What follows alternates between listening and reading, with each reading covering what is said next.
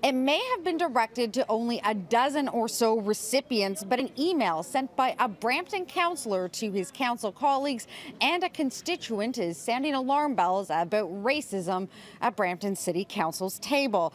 Now, the email claims that white people created a welcoming and peaceful Canada and that new immigrants should try to learn white people values. And the councillor, well, he's standing by his words. I'm embarrassed. I'm ashamed. It doesn't represent what I think the qualities of a council in a diversity like Brampton should be exemplified by. Brampton's mayor is referring to this, an email by Regional Councillor John Sprovieri sent to Brampton councillors and a constituent.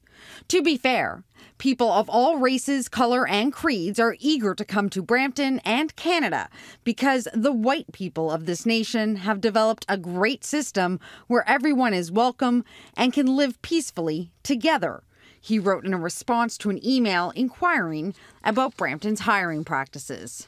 He adds, "I hope that the newcomers will learn the values of the white people so that Brampton and Canada will continue to be a favorite destination for people who want a better and peaceful lifestyle."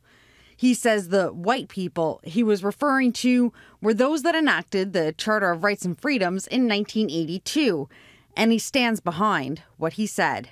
Was it a poor choice of words? I don't believe so. Maybe it doesn't sound good. But really, I don't see how it's incorrect or it may be improper possibly, but it's certainly not incorrect. Sprovieri has sat on Brampton City Council for nearly 30 years. Since he was first elected, it's become Canada's 9th largest city, and 2/3 of its residents are visible minorities. Jeffrey says it may be time for Sprovieri to take some cultural sensitivity training. I think everybody can benefit from a diversity training. I think we all sometimes get sloppy in the way we approach issues, and we're in a changing world. You know, we've had some issues in this community specifically about the Muslim community. We certainly have had a lot of Indigenous input into how we conduct our meetings. I think we're evolving. I think there were a lot of nice stories. After Jeffrey suggested Sprovieri seek out diversity training, he curtly responded, "Mayor Jeffrey, from my understanding, the Native people want their land back. Any suggestions on how that may happen?" And he told us it simply wasn't necessary. I'm not insensitive to people. I think I'm very sensitive to my constituents, especially 60% of my constituents are South Asian, and probably only, I'd say probably maybe 20% are actually white people. We reached out to the constituent who was on the other end of this email.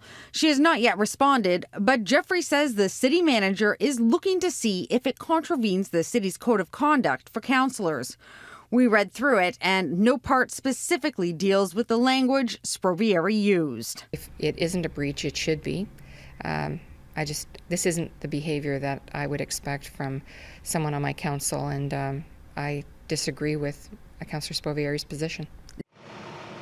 Now, a formal complaint with the city's integrity commissioner could be filed, but it's not clear at this hour if one has been by the resident involved in the email exchange or by any other of the recipients.